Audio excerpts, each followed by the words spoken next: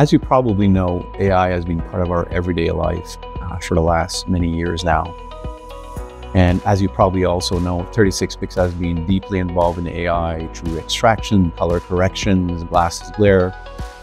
But what you might not know is that we're also using AI for things like content creation, brochure creation, blogs, and also we use it to prioritize incoming emails so we can get on to the most important things first.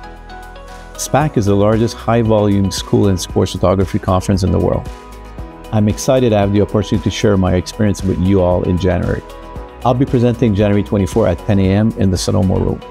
I'm really looking forward to seeing you all again.